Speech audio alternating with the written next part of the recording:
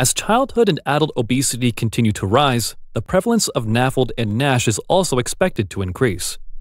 It is crucial to determine if you have NAFLD or NASH early before the disease potentially worsens. If you are at risk of NAFLD or NASH, or have recently been diagnosed with either of these conditions, your healthcare professional will advise you to make important lifestyle changes in order to manage, or in some cases reverse, progression of this liver disease. Currently, the most effective treatment is gradual and sustainable weight loss through a healthy diet in combination with physical activity.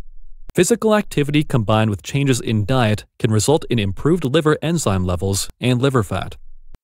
About 150 minutes of physical activity a week, 20 to 30 minutes a day, can lead to a reduction in overall liver fat. A 10% loss in body weight over a span of a year can lead to improvements in liver scarring. For example, 10% weight loss in a 200-pound person requires a 20-pound reduction in body weight. Gradual weight loss and adopting a new physical activity routine can be challenging. This is not a quick fix. It requires behavior change, effort, and consistency. So how can you make a lifestyle change? Common nutritional approaches include reducing the amount of fat and sugar in your diet by eating fresh fruits and vegetables and limiting the amount of ultra-processed foods, reducing total calorie intake by eating less or consuming smaller portions, and eating a well-balanced diet. Now, this can be a bit broad, so let's narrow it down a bit.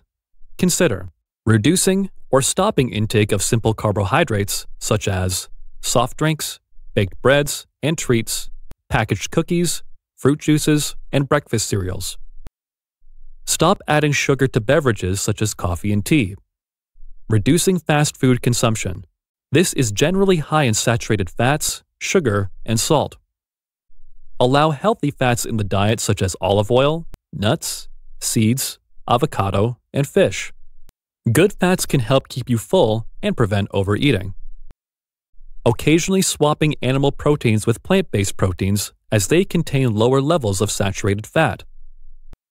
Eat foods rich in antioxidants such as berries, beans and lentils, and leafy green vegetables.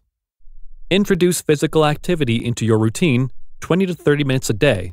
This could include walking your dog, taking the stairs instead of the elevator, parking your car further away than usual, or starting a new exercise routine, and, if you choose to drink alcohol, less alcohol is best.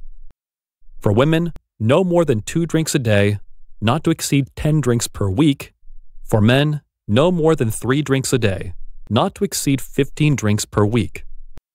For more information on NAFLD, please visit liver.ca/NAFLD.